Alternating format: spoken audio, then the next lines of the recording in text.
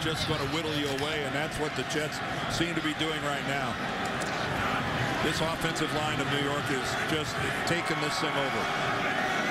Sean Green with 86 rushing yards. Sanchez with time, throws back in the end zone. Touchdown to Dustin Keller. It's a new defensive scheme that they're trying to install here in Buffalo. It's not working. And needless to say, they're struggling with it. And Marshawn Lynch is upset because of his fumble. But how do you end up with Dustin Keller that wide open in the red zone in your own end zone? I mean, there are more open New York Jets in the end zone than you can shake a stick at.